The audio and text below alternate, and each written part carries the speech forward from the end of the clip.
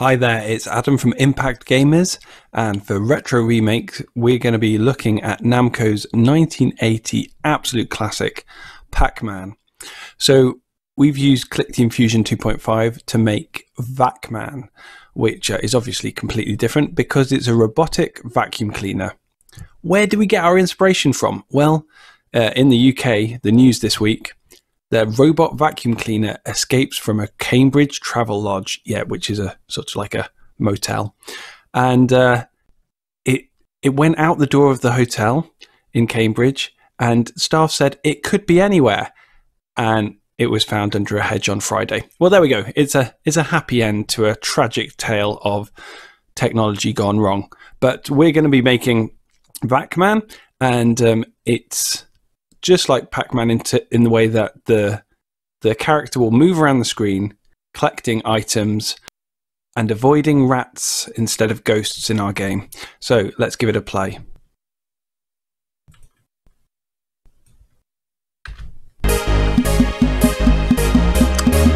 So the rats are loose. I'm going to hit a battery, which means that they are now able to be sucked up, but I'm not going to get there in time. Let's see. Don't have long. There we go. And it goes back into the center cage. And if I get caught at any point, I get destroyed. Okay, let's see how to make it. So I've loaded up Clickteam Fusion 2.5 free edition, and I'm going to click on File and New for a new application. I'm going to edit the application window size. So I'm just going to select application 1 here and click on window and change its size. It's going to be square because Pac-Man has a square maze. And so we're going to pop it in 672 by 672. Now I'll explain why we use that size. It's because we're going to be working to a grid of 32 pixels by 32 pixels, and that fits quite nicely. So we're going to save it just to make sure that everything's okay. So File, Save As, and let's call this Vac-Man. To edit the frame, our level, we're going to click on this grey number 1 here, and it'll take us straight into what is the frame editor. Now I've already got my grid turned on. I'm just going to turn that off for the moment. We'll turn it back on later. So you should have a white square, which is your level. And we're going to insert from the top menu a new object, and it's going to be active. This is going to be our player. Press OK and click with the left click to place it down.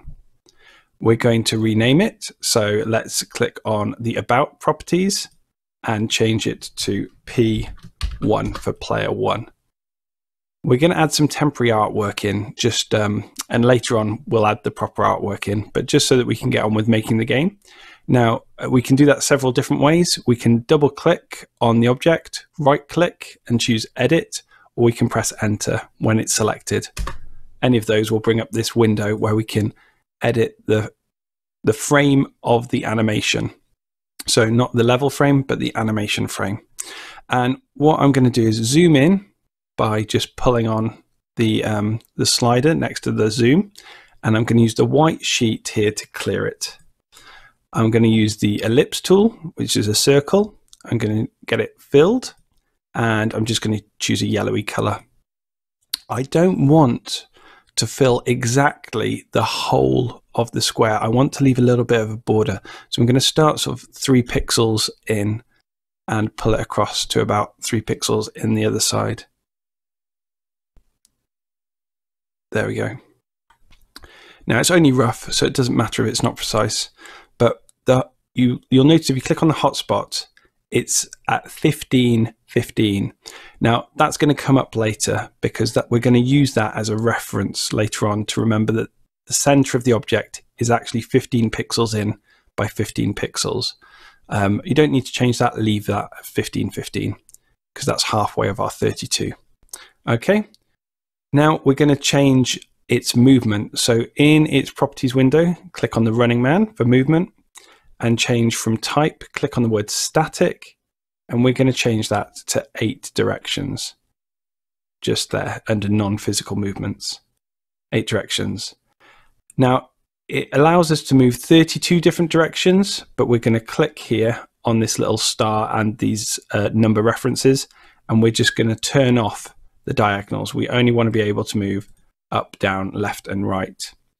And for initial direction, rather than it being completely random, we'll reset that and we'll have our Vac-Man facing to the right. So we're just going to clear all of the arrows and then just click on the square 0, which is the right direction.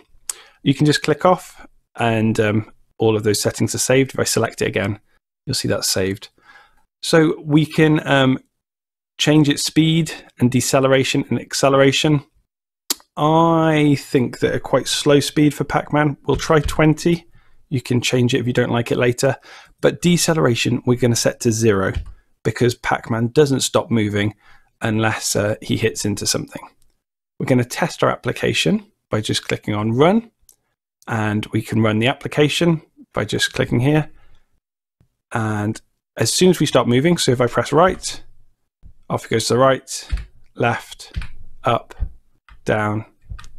It's great. And you'll notice when he goes off screen, he keeps on going. Now, what actually happens there, he's back again. What happens in Pac-Man is he wraps around the play area. So what we're going to do is we're going to add a new event in for that. But before I do, I'm just going to change the speed up to a different number. I think about 28 would be quite good. And you can test your game again. Just run the frame or the application either. Yep, I'm happy with that. And close it. We're now going to go into the event editor, which is where we add the code. And we're going to insert a group of events just to keep things tidy. And we'll call this player. And this will be where we put the code for the player. We're going to click new condition under that new group. And we're going to click on P1, our Vac-Man character. And we're going to say position, test position. And this allows us to say if our character leaves on the left or on the top or on the right or on the bottom, any of those will get the character to wrap around the screen. So what we do is we right click underneath the object we want to affect, which is P1, and we'll choose movement, wrap around play area. Now if we run our application or our frame, if we hit go to the wall, we should teleport all the way to the other side. Fantastic. And you can test that. It works for up, down, left, right. Great. Perfect. Well, let's save our work. File and save.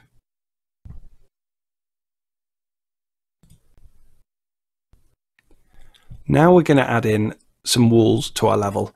So we're going to go back into the frame editor and we're going to turn on the grid. We're going to use grid setup where we can set everything up in one go. So click on the icon here and we'll leave the start, the origin at 0, 0 and the size be 32 by 32. And we want to snap to the grid and show the grid. And we'll get all these dots appear.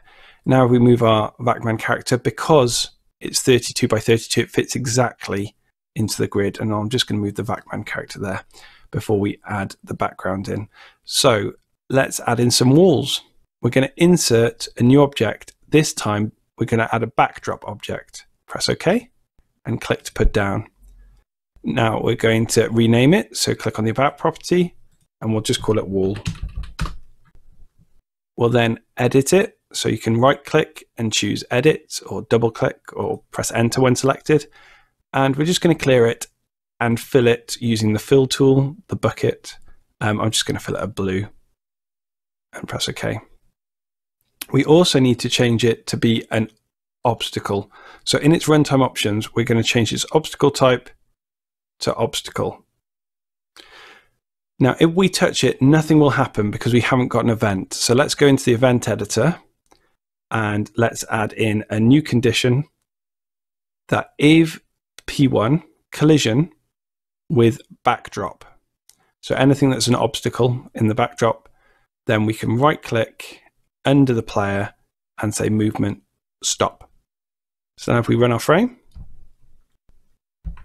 you can see that works fine. Let's go back into our frame editor We can add the wall by either dragging it in from the side. We can hold Control on the keyboard and drag, and it will make a duplicate of whatever we pull. Or we can use paint mode. It's like a pen, and click on the wall. And you can click and drag out what you want. If you make a mistake, you can right click to stop paint mode, drag a selection box around what you want to get rid of, and just press delete on the keyboard, and you can get rid of it quickly that way. I'm just going to fast forward to my maze. So I've added my walls in, and as you can see in the center, I've made this sort of U shape, which will be the cage for the rats to start in. It's 4 blocks by 5 blocks. It needs to be at least 4 by 5 or at least 4 by 4 for them to fit in. And you can test your game. You can run your application and you can try and travel around your maze. Make sure you can get all the way around and fit through the spots fine. Great. Close that and save your work. We're now going to add the enemies in, the rats. So we're going to insert a new object and active because they will move, and OK, and click to drop down. Just going to move it into this cage area. Let's rename it. So in the About properties, let's call it Rat 1. And let's add some temporary artwork in. So I'm just going to double click and clear and just make a shape. This can be the red rat, or you can choose whatever colors you want, but I'm just going to just do a quick shape. And once again, not going right to the edges because then I'll allow a bit more movement. Maybe I'll just add a quick nose into some whiskers. There we go. Right, there's our rat. We will put it in a group so that all the rats behave similarly. In the events properties, we will change the qualifier, click in the blank space, edit, add it into a group, and we'll call it enemies. Makes sense. And this grouping is just so that we can have one rule to apply to all rats. We're also going to set something called values, some alterable values, values that can change. And so we'll have a new value that we'll be using called normal speed. So I'm going to change the default name, just double click on it and we'll call it normal speed. And I'm going to say that this rat's normal speed is 13. Choose any number between 10 and 20 really. And then we're going to use another alterable value that will come up later. And this is for when they can start to sense where you are close to center. That'll make sense later on. We're not going to use that at the moment, but just while we're here, we might as well. Their movement, let's change it on the running man from static to bouncing ball. Their initial direction, let's clear this. Let's just set it that they move left or right. And their speed, that's going to be quite fast. Let's set it to what the normal speed is for this one, 13. Moving at start. Now we've got a number of angles. This isn't really that important. We can only go down to 8, but in our code we will limit them to 4, and we can leave the other randomizer in security. You can change those if you want, but later on we're going to make some rules that override it, so don't worry. So let's go to our event editor and add in some rules to change their behavior when they hit a wall. So insert a group of events. Let's call this enemy. I'm just going to move the enemy group down lower. So I'm going to just drag it down to where it says number 6 there. And so that it can fit there. If I drag it onto the word new condition, it will make a second copy, which is not what we want. So just drag it onto the one before last and it'll move it there. So a new condition, if any of the enemies, not just rat 1, but any of the enemies, if they collide with a backdrop,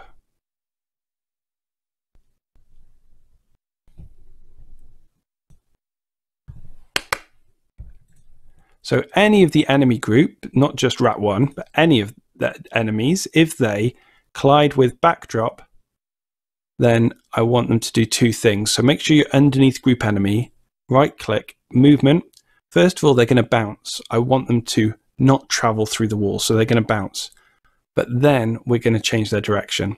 So we're going to right click on the same tick there and direction, select direction, and we're just going to set it to be random choice between up, down, left, right, which end up being 0, 8, 16, and 24. So to any of those directions. Okay, if I run my frame or my application either, you'll see there's the rat moving around. Very good, just randomly though. Let's add in a few more. So go back into the frame editor. Now that's working fine. We'll right click on the rat and choose clone. And we'll do 2 by 2 clone. So there's 4 of them. And we end up with rats 1, 2, 3, and 4, all named. And so if we run frame, they're moving about. So let's add in a rule for if they hit into each other. So if we go into our event editor, a new condition, if an enemy collision with another object, another enemy, what we want them to do is right click underneath the enemy group, direction, select a direction. Now we're going to use a calculation for this. We're going to use whatever the group enemy animation direction is, so the direction that it currently is. We're going to add 16. Now the reason we add 16 is because there's 32 directions for that type of movement, so between 0 and 32. But we're going to just halve it. So you could add 16 or take away 16, doesn't matter. It just means they'll reverse when they touch each other. If you run your frame, check that works. And there we go, and they're not going through each other now. Okay, if we close that and save it, we can go on to the next part. Now we're going to add in some lives. So we're going to go back into the frame editor, and lives exist as an object by default underneath the player 1 joystick controller, but they're not shown. So we need to insert a new object to show our lives. So down on the list, you can see lives, the hearts, and press OK. And we're going to click, just add them to the bottom corner down here somewhere. We can change the default amount of lives in the application, now called Vac-Man up here, but right at the top. And we're going to go to runtime options. And at the very bottom, it's got initial number of lives, 3. We're going to set that to 2. When we click back on our frame, you can see it's reduced the amount of lives. We're going to leave these as hearts, but once again, you could double click and draw whatever you like to represent your players, but we'll do that later. So now we've got the lives shown, let's add in some events. So a new condition, if the player collision with another object, anything from the group enemies, we're going to do a few things. So first of all, we're going to subtract 1 from the number of lives. So underneath the joystick, not underneath the visual lives, but underneath the joystick here, player 1, right click, number of lives, subtract from number of lives, 1. Then we're going to destroy the player. So right click and destroy the player. And then we need to reset the level. So what we'll do is we'll right click under the timer and fire an event after a given delay. So we're going to have an action happen, and we'll say after 2 seconds or 3 seconds, and we'll call it reset. Leave the double inverted commas or speech marks, leave those so it just looks like that. Okay, and then we need to have what actually happens with reset. So click on new condition and the timer on event, reset. We'll need to set player 1. You need to recreate player 1. So underneath create new objects on this row, we're going to right click, create object, player 1, and we want to select where it starts. So I'm just going to put the X there. Now careful, if you click there, it will start placing it relative to player one, but we want the actual X and Y coordinates. So make sure it's not got relative to selected. So we create that and we'll put all the rats back in the cage. So if we right click on the enemy's position, select position, and we'll just place them once again, not relative to, but the actual X and Y coordinates, and place them back in the cage. Okay, give that a go. So run your frame or your application, go and touch a rat, and then after a few seconds, you restart. It's working fine. Now you'll notice that when you run out of lives, the game carries on going. We're going to sort that out later by adding an end game screen. Save your work. So we're going to go back into our frame editor to add in the little collection items. So it's going to be sort of scrunched up pieces of paper in our game. But because I want to use white and the background's white, I'm just going to use this opportunity to change the background color of the frame. So by clicking on frame 1 and then going to settings, I've got background color here, and just click on the white box and I'm going to just change it to a very dark blue. And then I will insert a new object to be our collectible. Active, because we want to be able to destroy it. And I'm just going to pop it down. Now, let's give it a name, change the about and call it collectible. And change its artwork. So you can do that in whichever way you want. Double click or right click and edit or press enter. I'm going to clear it. Now in Pac-Man, it's quite a small item that you collect. Sort of those little dots or pills or items. Not exactly sure what, but anyway. So I'm just going to make a little item. I'm going to use the paint tool again. And I'm going to just fill all the available spaces. So I've added all my collectibles in, and I've been careful not to put them in the corners because I've got a special power up that I want to put in the corners. And I've been careful not to put them on the walls because you wouldn't be able to collect them if they were inside the wall. And I've been careful not to put them on top of each other. Now, you can't tell if they're on top of each other easily, but you would notice with your score. So just try and be as neat as possible when you do it. So we're going to the event editor and add some rules in for those. We're going to click just at the bottom on the number 11 so that when we insert a group of events, it's at the bottom, and we'll call it collectibles.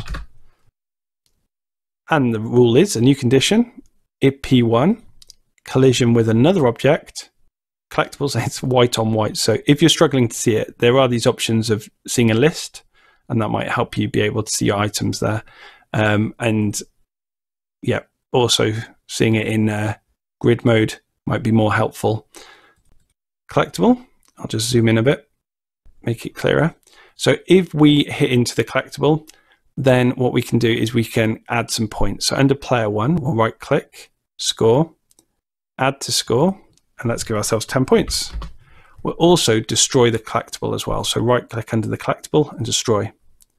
So a rule for completing the level would be a new condition. If collectible, pick or count, have all collectibles been destroyed? So if the last collectible has been destroyed, we're going to add to a counter.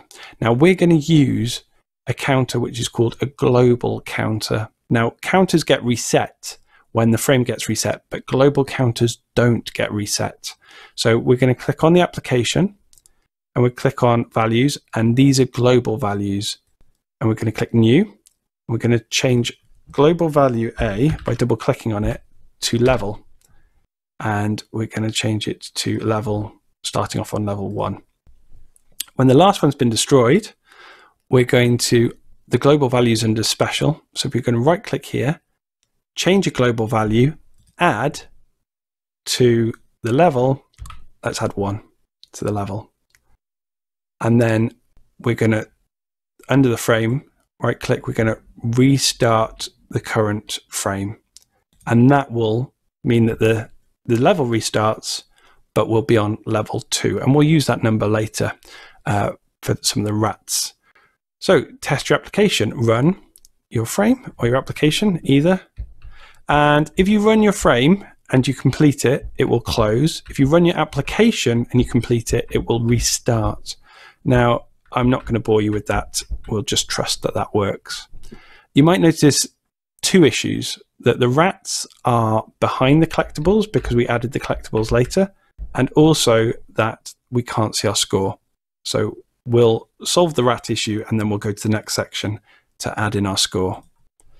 All we need to do in the frame editor is if we select collectible on the asset toolbar, it will select all of them at once, and we can say arrange order to back. The alternative is we click on the rats individually and arrange order to front. That would also bring them out in front. Okay, let's save our work. File and save. This section is a quite quick section. We're just going to add in a score object. So in the frame editor, insert new object, and it's called score. Not high score, but just score. Okay, and we'll drop it down on the right hand side. Let's just move it down here.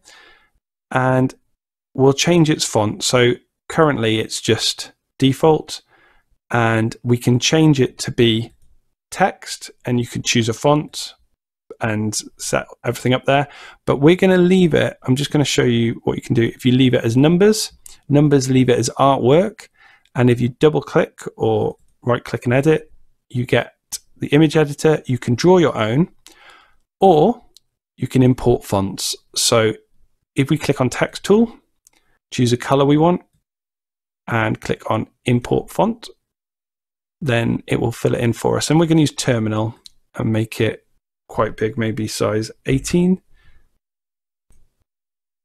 Press OK, and just pull it down to there. And that's our score. Test it out. Run your application, and we should get 10 points every bit of litter that we touch. That's working fine. It's a bit too high, so because we've got snap to grid, we could turn that off, or we can just use the cursor keys, the arrow keys on the keyboard, press down, and it will move it down a couple of pixels at a time, and we can move it across to get it exactly where we want to align it neatly. Save your work. Now, we left these corners out because that's where the power-up is in Pac-Man. So let's insert a new active object, which will be our power-up. Click to drop it down, and let's name it. So in the about properties, let's change it from active to power up, and just give it some quick artwork. So let's double click, clear it, and this is going to be a piece of rubbish with a battery in it. So just do a quick squiggle for the rubbish, fill it in, and the battery, I'm going to use the rectangle tool, filled in, and just draw a quick battery and show that it's charged up. So let's fill it up and then put some black bars to represent the units of power. There we go. Okay, now let's have one in each corner. Just drag those in, and then we can go to the code. So let's go into the event editor. In the event editor, we're going to add into the collectibles group that we added before, and we're going to start off by saying new condition. If player 1 collision with another object with the power up, I'm just going to go back to the standard mode, which I'm used to. Okay. Then we want to add to the score, and we want to destroy the power up, but we also want the player to know they're powered up. So within the P1 object, the Vac-Man, we're going to change the value properties. We're going to click new, and we're going to change alt value A to be called power up count. We'll leave it at 0. Okay, so now we're going to do the actions for this condition.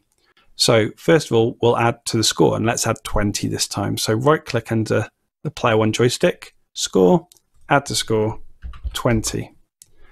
We are then going to, underneath P1, the Vac-Man, we're going to right click and ultraval values. We're going to set the ultraval value. And we're going to set it to, it's going to be in hundredths of seconds. So 3.5 seconds, I think, is fine. But you could set it to longer or shorter if you wish for the power up to last. And we'll also destroy underneath the power up object itself, will destroy it. Okay. So now we've got power up, we'll need to start counting down the power up. But we also want to affect the way that the enemies move as well. So what we're going to do here is we're going to right click on group enemies, and we're going to set their movement. We're going to set the speed to being much slower. So maybe 10. So that they slow down. You can alter this later to a number that fits in that you think, so that you can catch up and eat them. Also, what we'll do is we'll change the way that they look. So what we'll do is we'll right click here and we'll change their animation, change animation frame to number 1. So the first one is 0 and the second one is 1. So it's something that we didn't do, and this often happens. So I'll show you a quick way to add things in that you haven't added in an animation or a frame, and you need to do it quickly. We'll work from the workspace toolbar, and we'll just double click on Rat1, and we'll get its image editor up. All we're going to do is press this plus button to clone the frame. Going to click on it, and we'll make them light blue, like the ghosts in Pac-Man, and press OK. We will have to do that 4 times, but it's going to be nice and quick. So number 2, double click, plus click to fill. And this is when you get used to systems in Clickteam, you can do some nice things very quickly. If you've forgotten, you can just, from the event editor, add them in. So that's all done. So they're going to turn blue. They're going to go slow and blue. Next, we're going to add a new condition in for counting down for the power up to run out. So new condition, and it's to do with the timer. Every, and we just change the seconds down to 0. And I'm going to type in number 1 here because it's quite hard to drag to 1. Oh, I managed it. It's 1 out of 100. So 100 times a second. Okay. It writes out like that. And what we're going to do under P1 is right click, ultra values, subtract from the power up count 1, and press OK. So every 100th second is going to be minusing from the power up count. It sets it to 350. So 3.5 seconds later, it will have got to 0. So let's do a new condition. A new condition that we've got to 0. But we could go below 0 because the ultraval values can go to minus numbers. So P1, click on P1, ultraval values, compare to one of the ultraval values. If the power up count is lower or equal, have it select like that, then 0, that's when we've run out. And so at that point, we can change the way that the rats behave. So we can right click movement, let's set their speed, and we're going to get their speed from the enemies, values, speed. So underneath the group enemies there, we set the speed to the normal speed. And if we right click, we can also animation change the animation frame back to 0. So they go back to their normal color. So that visually does it. But what we haven't done is we haven't made it that we can kill them. What we've got here is that when we hit a rat, we get destroyed. So we're going to insert a special condition here. So we're going to right click and insert that if player 1's ultraval values compare to one of the ultraval values, so they hit into the rat, and we've inserted on that line that if their power up count is lower or equal to 0, that is when they die. But New condition. If P1 collision with another object, enemies, and let's do the same thing again, but this time we're going to say greater than 0. So right click on the words and insert if P1's ultra values compared to the ultra values, if its power up count is greater than 0, then we can put the rat back in the cage. So right click under the enemies, position, select position, and once again put it back in the cage area. Make sure it's at the actual X and Y coordinates and press OK. And let's give ourselves some score as well. So let's right click underneath the player 1 joystick, score, add to score. So make sure you add, not set the score, but add score. And let's give ourselves 200 points for doing that. Okay, and we've got 200 points. They go back to the center. So let's test it out. Let's run our application. Let's see if we can get one of these. And there they go blue. I don't think I'm going to get to them in time. I'll have to get another one. And they've gone back to normal. Here we go. See if I can. There we go. Can eat into them, but now they've gone back to normal and it's killed me. Great. File and save.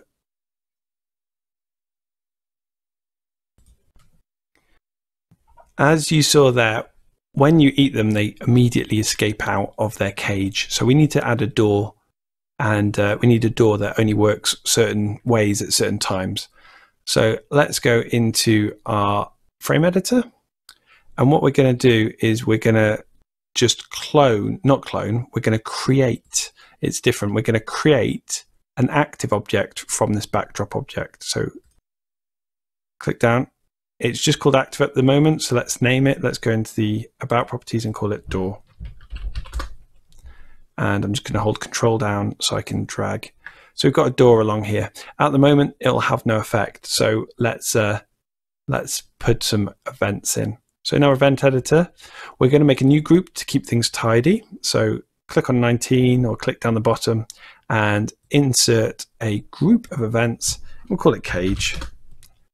So let's set up some rules for this. So a new condition that if any of the enemies, if they are overlapping another object, the door of the cage, and then we want to insert the power up count. Now I can right click and I can insert and I can do it all again, but a shortcut and a useful one is you can drag other conditions down to create new ones. So we want to know is when the group enemies is overlapping the door, we could right click and insert this, but I'm just going to show you the shortcut, and the power up count is less than 0. So we're going to pull down and have a look. See, that's going to overwrite it. Can you see that if I let go now, that's just going to copy over it. It had a little square showing it's going to be overwritten. But if I pull it down to the number 20, can you see the square's got a plus next to it? That's going to add it in. So let's drop it in. So if the group enemies are overlapping and you're not powered up, then they can escape the cage. We want them to leave the cage. So we're going to right click under the enemies and select direction. We want them to move upwards and go past. Now let's use that copying technique again. So we're going to drag this onto the word new condition to overwrite it. And then we're going to pick up a power up count is greater than 0. We're going to drag this and add it onto this condition we've just made on line 21 for us. And there we go. It's a quick way of doing that. So you can also do that with ticks. You can drag them and edit them. So let's do that as well. So if it's overlapping the door and you are powered up, they need to stay in there. So let's pull this down and then right click and edit it. And we want them to go downwards. So that it's as simple as that. To keep them in at the very beginning so that we've got a chance to get around, let's give ourselves some power up at the beginning. So on P1, on our values, let's just give us 1 second to start the game. So 100. And let's run and test the application there. Let's run the application. You can see they're trapped and they escape. But can you see they're blue? Now, this is to do with their animation, and something that I didn't realize earlier, and this happens, these bugs happen, but I'll show you how to fix it. If you double click on Rat 1 and go to direction options, you can see that it's playing through the animation at a speed of 50. So it goes from red to blue, and then because that is the last frame, it stays there. If I looped it, it would flash like police sirens and flash away there. But what I want to do is I just want to leave it so under the direction options, we want the speed to be 0 and not looped. And that way it will stay on frame 0, which is 1 here, unfortunately, but we know it's 0 and 1 in the event editor. It will stay on this first frame until we force it to another, and then it will stay on the other frame until we force it back. So let's just double click on these and we just have to do it manually, but it's quite quick. So just double click, direction options 0, enter to just save that quickly. Direction options 0, enter. So now if we run our application, there they are trapped, they'll escape. There they are going out. And if we click this, there they are blue. And when the time runs out, just as we want, they'll go back to red. Perfect. So let's just trap one in, see if we can get to this one in time. And then when the time runs out, they can escape again.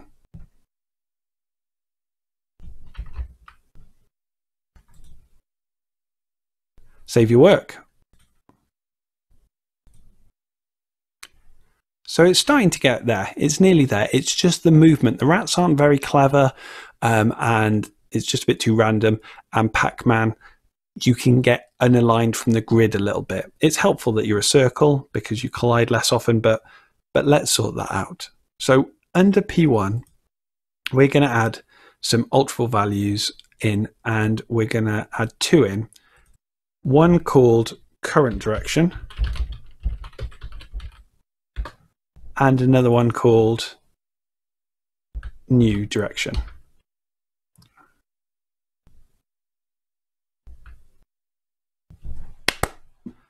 And another one called old direction.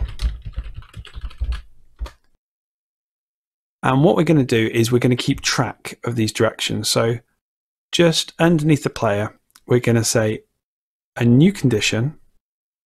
We always, under P1, we want the ultra value of current direction to be their current direction. So let's click on P1, animation, current direction.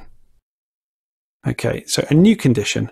If ever P1's ultra values, if their current direction is different to their values, P1 values, their old direction, then they've changed direction. So if the current direction of player 1 is different to the old direction, this will be run. So let's realign the player in the grid. Now, do you remember earlier I said about those 15 pixels in? That's going to be important now. So what we're going to be doing is we're going to mathematically set the position of the player. And so we're going to right click and position. We're going to set their X coordinate, their left and right. We're going to get whatever their position X coordinate is. And do you remember the grid is 32 by 32? We're going to divide it by 32 to work out what square they're on. Now I'm going to put this in brackets, in parentheses. So I'm going to put that there. Now that will end up with a decimal point. I don't want it to. So we've got lots of mathematical functions that we can use, and we can add in, you can convert numbers, and we're going to be using one to round the value, but I know what it is. I'm just going to type it because it's the word round. It's easy enough. So around that number. So if it's less than 0.5, it'll become 0. And if it's more, it'll round it up. So let's round it. And then if we times by 32, we're going to get the exact square out that we're in, and we're going to be at the top corner of that square. So we need to add that 15 back on to place it in the center of that square. Okay, so round, open parenthesis, X, open parenthesis, or player 1, close parenthesis, and then / for divide by 32, close parenthesis, star for times 32 plus 15. It seems complicated, but it really is just saying find out which square it is and then add 15 to that coordinate. Let's do that again for the Y. So right click, position, set Y coordinate. It's going to be round, and then it's going to be the position of P1, but Y this time, divided by 32, close parenthesis or brackets, depending on which side of the ocean you are, times by 32 plus 15. And there we go. Now, we haven't actually set what the old direction is. So we're going to make something a bit like a sandwich of two alwayses. And what we're going to do is we're going to always update the old direction. So we right click here and say alt value set, and we'll set the old direction to be whatever the value of P1, the current direction. So it updates it. And the reason that works is because this code is run in order, sort of 1, 2, 3, 4, 5, 6, 7, 8, and it keeps on running it in order. All of the black text, all the black conditions will run in order. The green ones can be triggered and sort of happen anytime, but the black ones will run in order.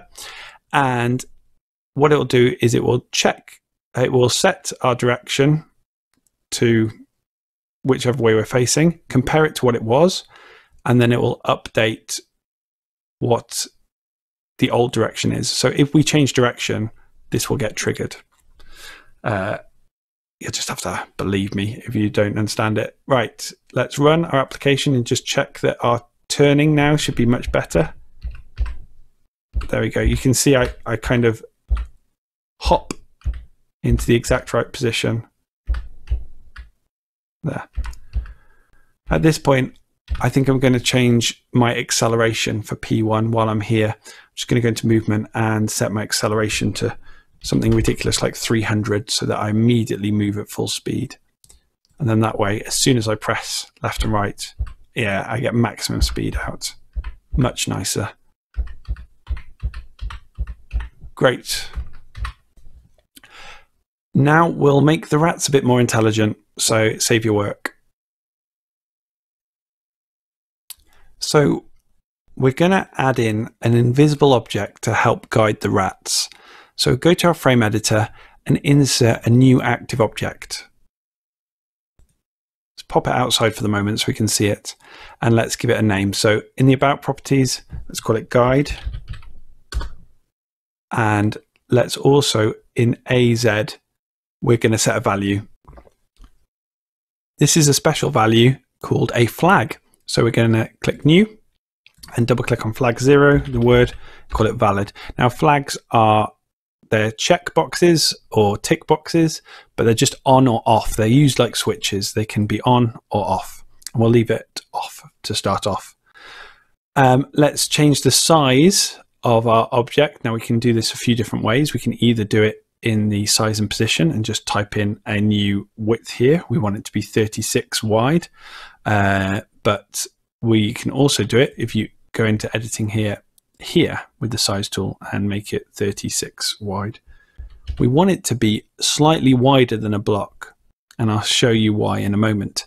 So let's clear it and let's fill in a square. Now we don't want to go right to the corners apart from on the right hand side we do. I'm just going to draw an arrow in here just to, just going to draw an arrow in here just to help you understand what's happening. Because we're going to rotate the object, and all we need to do is right click on the 0 and choose create rotated directions. There we go. And there they are. Press OK. Now this guide is going to go and it's going to mark all the areas which the rats can go towards you. And the reason that we've made it slightly longer is that we're going to have rules of if it hits a wall, so it needs to touch the wall, then it knows the rat can't go that way. And what we're going to do is we're going to pretty much fill the screen with these at any point that the rats should change direction. So I've drawn that little circle to sort of reference which way where is the center. That's what I mean to say. So there's quite a lot of spaces where it can go. So I will just fast forward that for you now. So I've added in to all the spaces that I think the rats should learn about changing direction a guide. I'm also going to click on one of the guides and change something in its display options called the blend coefficient, just here in the display options. It's how see-through it is. Now, the player won't see this. We want to turn off that it's visible at the start, so we'll do that now so that the player won't see it. But just so that we can see what's happening, we're going to set the blend coefficient to 200, or maybe not 120, maybe about halfway see-through, semi-transparent. And then that way we can still get an idea of what's underneath them. Okay, fantastic. I think we're now ready to add some code, but just because that probably took quite a while, let's save our work. So let's go through setting the guides to direct you. It's going to be in two parts. First of all, we'll sort out the guides and then we'll sort out the rats. So let's go into the event editor and let's create a new section, a new group. So just clicking on the bottom number, insert group of events. Let's call this guides. So a new condition, we're going to always, a special always condition. Underneath the guide, we're going to right click and we're going to start a loop, account for each object. Now, account for each object checks each one individually, and we're just going to call this turn and keep the speech marks, the double inverted commas, turn.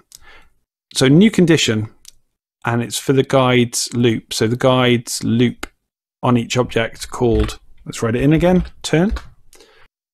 When you're looking through each of them, we want to check they're not actually got a rat on top, because we don't want to start changing the direction of the rat halfway through a turn. So right click and insert. We want to check that that specific guide that it's checking that time, that it's collision overlapping another object, group enemies, and then we're going to right click on is overlapping and choose negate. So it's not overlapping. That little X is a not there. We want to set it to face us. So what we're going to do is we're going to right click under the guide and we're going to say direction, look in the direction of, let me just slide this along, look in the direction, look in direction of. And we want it relative to this time, but click on player one and it should say relative to player one. If you can't see player one, just click on the words relative to and you can just select it. Okay. So just to show you what's happening there, if we run our application, you'll see that all the arrows are invisible, so we can't see them. So I'm just going to click on guide and make them visible again, and just in the display options. So hopefully we can see them now. And you can see that they're all roughly pointing at me. Now, they're not exactly pointing at me because they've only got 4 animations, 4 directions of themselves. This is a little bit complicated, so let me just explain something. When they're looking at me, looking at P1, they could be looking in any of 32 directions. Now, I'll just demonstrate that quickly for you. So this is just a demonstration of if we had full animations, full 32 animations for their directions, you can see that they're not always pointing directly up, down, left or right. So we need to limit them. So that's just an example there. So we're going to limit them when they look at us, and we'll do it mathematically like we did before. We're going to right click and we're going to set their direction, select direction, and we're going to do it with a calculation. Now this calculation is going to seem quite complex, so I'll go through it bit by bit and then we'll read it out slowly. We're going to do the same thing again. We're going to take whatever direction they're facing, so on guide, animation, current direction, and we're going to divide it by 8. because there's 32 directions and we want 4 different ones. So 32 divided by 8 is 4. So that's simple enough in terms of we'll put the parenthesis or brackets around it and we will round it down or up depending. Then we will times it by 8 in the same way we did with the grid for P1 for the Vac-Man. And then that will limit them. So if we are to run this, there we go. We've got the nice directions facing us. It looks the same as before, but they're just set themselves to one of 4 directions. Now we're going to right click and edit this set direction, and we're going to add in an extra feature. We're going to add in some randomness to it. Now we want to do it whatever its current direction is before it gets divided. So we're going to have to add a second set, or third even, set of parentheses, of brackets around der guide. So you've got round, open parenthesis, der, open parenthesis, guide in speech marks or double inverted commas, close parenthesis, / which is divide, 8, close parenthesis, start 8. If it looks like this, if it looks like that, great.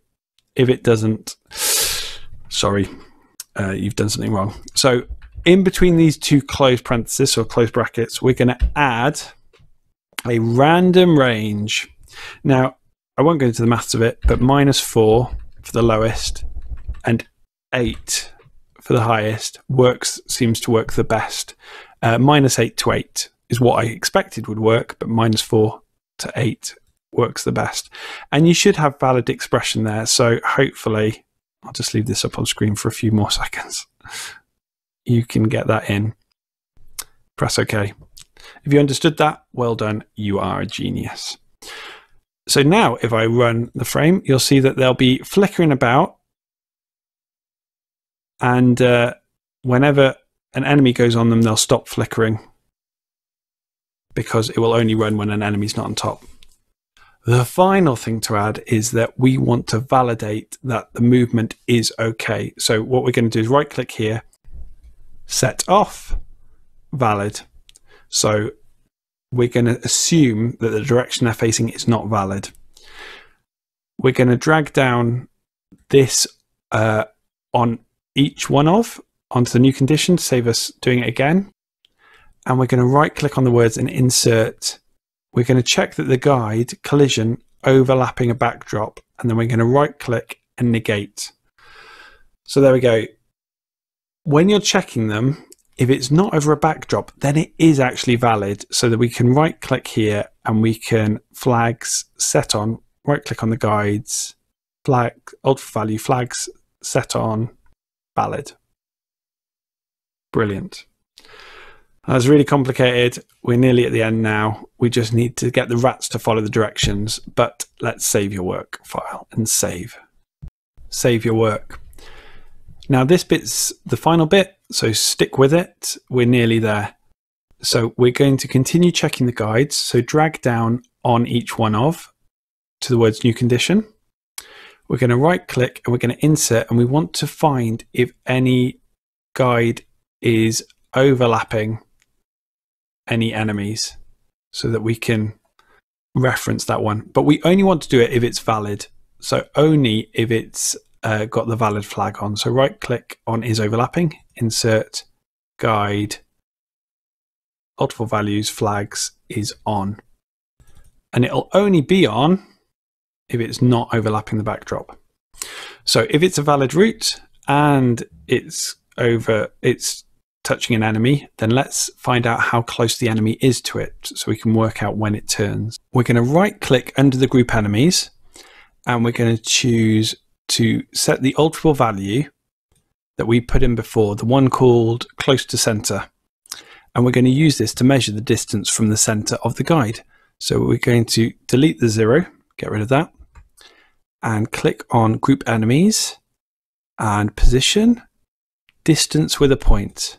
Now it needs the X and Y reference of a point. So we're going to use the guides, position X coordinate and press tab, or you can drag over, but tab just selects it quickly, over that section between the triangular parenthesis or brackets, and we're going to get the guide's position y coordinate, and it should look like that.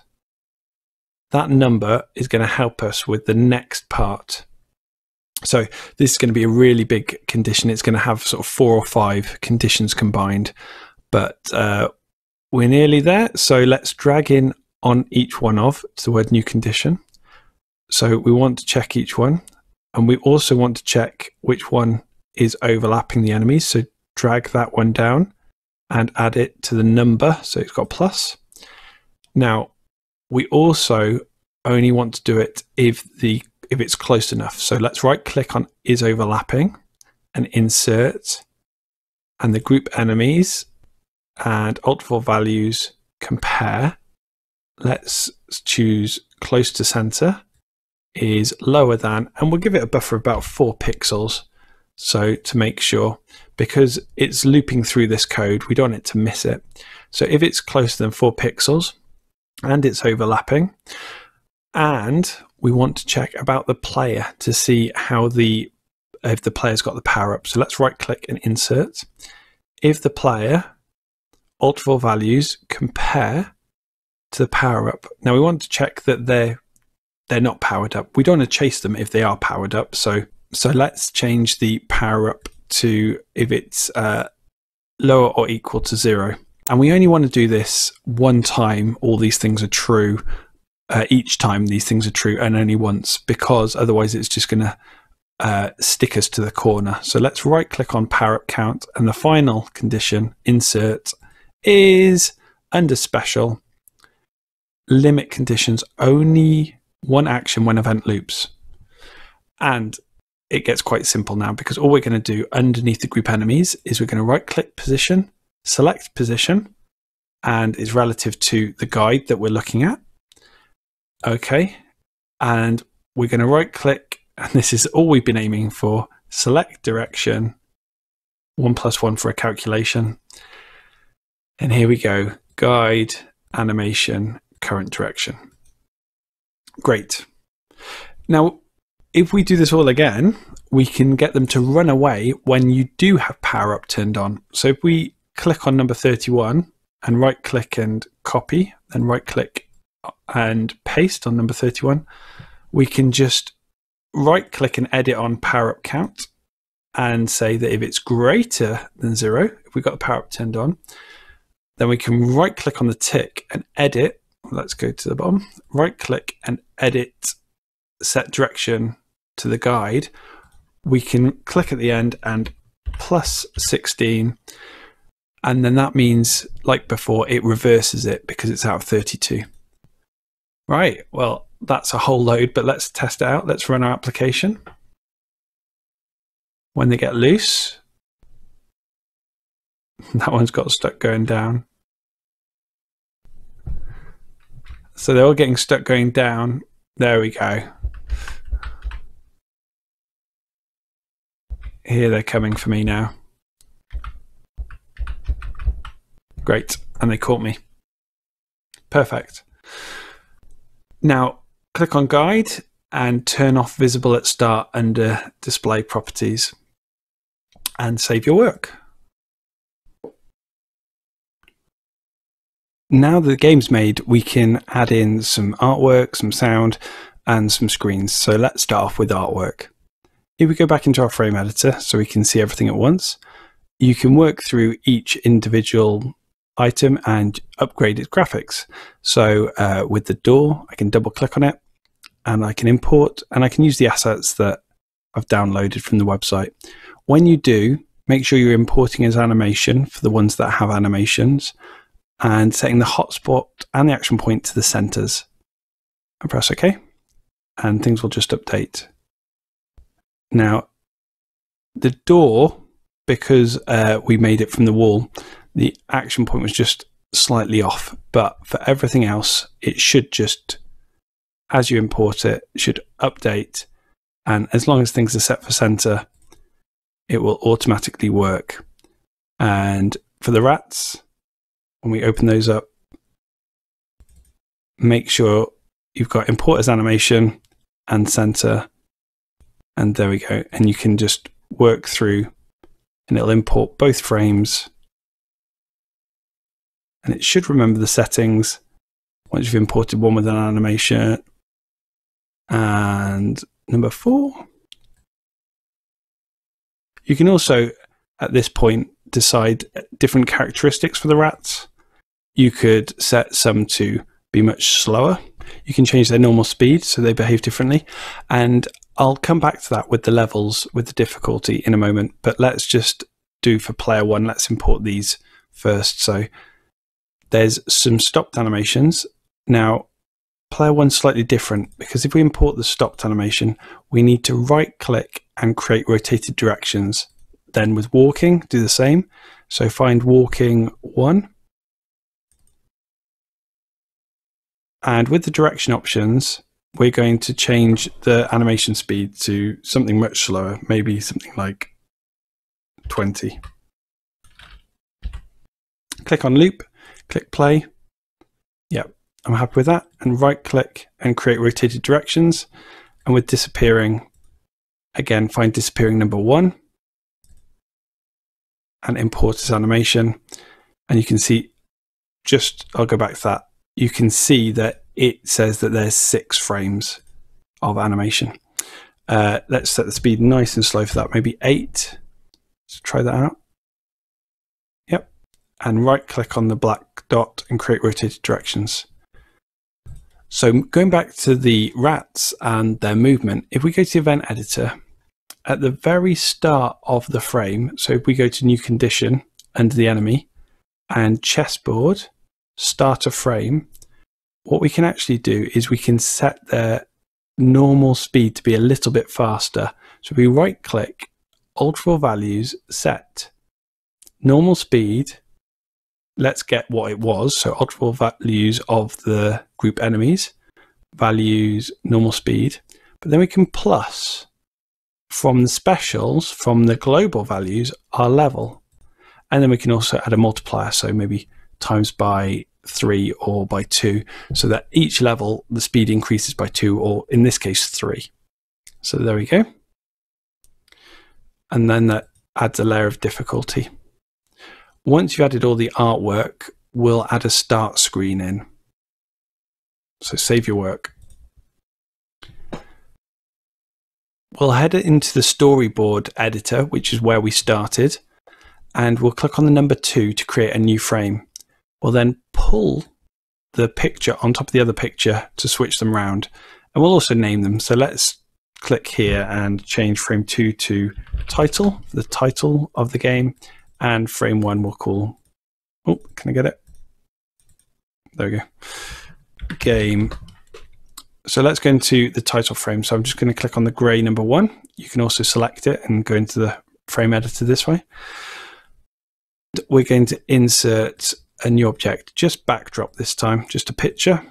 Okay, to drop it down, and then let's change it. So double click and import and background title. You can see that because the transparent color was set to black, we've actually lost some of the pixels. 2 ways to solve this. We could, just in terms of the title, go to its properties and change the background color to black.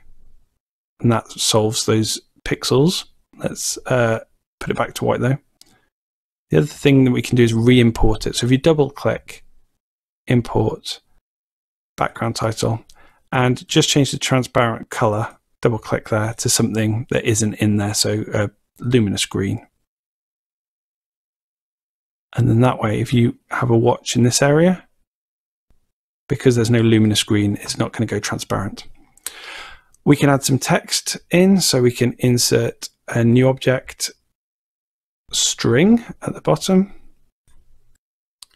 and just say, well, maybe press space to start. Stretch it out, and then make the size bigger. So click on text options, and maybe make it a bright color, an orange maybe. Click on the font, and choose something that looks nice. and then to add in a tiny bit of code. In the event editor, new condition, the keyboard and the mouse pointer in the keyboard, upon pressing a key, let's press spacebar, and then under the chessboard, right click, next frame. You could also later on add some music into here if you want, but that's the title frame. Let's add a game over frame next. Save your work. So let's go into, let's just use this quick bar here and change it to the game events. So we want to, when it's game over, we want to go to the game over screen. So let's add it in under player, new condition, and let's click on the joystick. When lives reach 0, then under the chessboard, let's right click and let's go to the next frame and add that in. So back again in the storyboard, click on number 3. We don't need to move it this time, but let's name it. Let's click once here and call it game over. Let's click on the grey number to edit it and insert a new object, backdrop. Okay, click to drop it down, double click to edit it, import, game over. There we go. And we might as well add the score in. So I'm going to pull that from the workspace toolbar just down here and then stretch it bigger. Because the font is blocky, I don't mind it staying blocky when it goes big. So that's the score. And also, I can drag the string in from the title, press space 2, and I'll double click on it, restart. There we go. And in the event editor, just new condition, keyboard upon pressing key spacebar. This time, under the storyboard controls, I want to right click and restart the application. There we go. And got that quickly added in. Now for sounds, save your work. We'll go back into the game. So there's many ways we can do it. We can go in the storyboard and back to it, or we can use this quick switch here. Either way, let's go back into the game frame and let's go into the event editor to add some sounds. Also, you may have spotted that when an enemy leaves the play area, let's just make that happen. Just a quick bug fix right at the end. If they head off, let's run frame. They disappear. So off he's gone, off into the ether. That's because, let's pop them back and do those.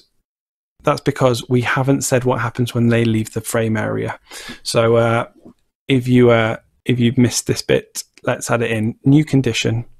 If the enemy position, test position, if they go off the left, the top, the right, or the bottom, we want them to wrap around. So right click, movement, wrap around play area, just like the P1, the Vac-Man. Great. So that'll solve that. Let's add some sounds in to finish. Now everything should be working okay. At the start of the frame, we'll add some music. We've already got an event here, so start a frame. And under sound, we'll right click, samples, play and loop sample. Now, even though it's music, it's a sample because music is a specific type of file, a MIDI file, whereas samples can be MP3s and WAV files and OGG files. So let's browse from a file. So from a file, browse and music and 0. Now, if you use this music that we've used, you will need to credit it. It's by Kevin MacLeod. And so we'll do that just before we finish, but it's Kevin MacLeod's music. And sound for a collectible. If we collide with a collectible, samples, just play sample, not loop this time. Browse and collect. If we get the power up, samples, play sample, just make sure you're doing it on the right row. Power up. Now, when we lose the power up, play sample, I've got power down. Now, it's going to constantly play that power down sound while my health is, while my power up is below 0. dare I try it? Let's have a go.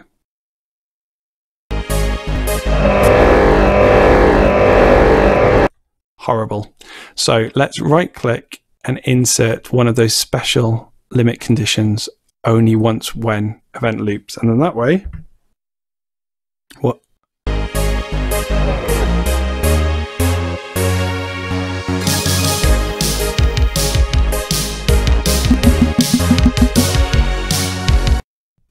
Much better. And then we have when we get to the rat, when we eat the rat. So when we touch a rat and we've got power up, samples, play sample, browse from file, the rat caught, and then when we get caught, just all the way up here, samples, play sample, when we get hit by an enemy and we've got less than 0 or less of our power up, sound, and there we go. Let's just add in that credit for Kevin McLeod, added in a string with it, so it's just the fact that you have to say that it's Neon Laser Horizon by Kevin McLeod and that it's used under the Creative Commons attribute. There we go. We just have to pop that in the game somewhere if you use Creative Commons music. There we go. Fantastic. I think we've made a fantastic game. Let's have a play.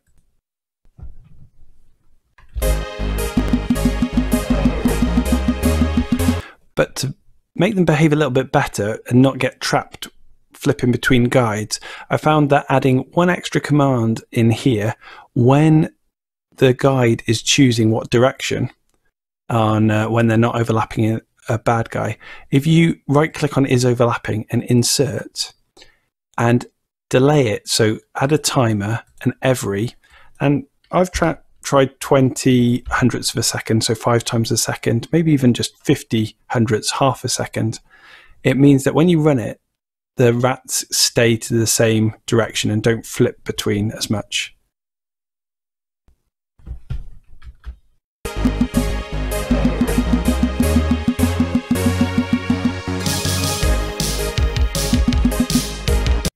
Any problems or questions, let us know.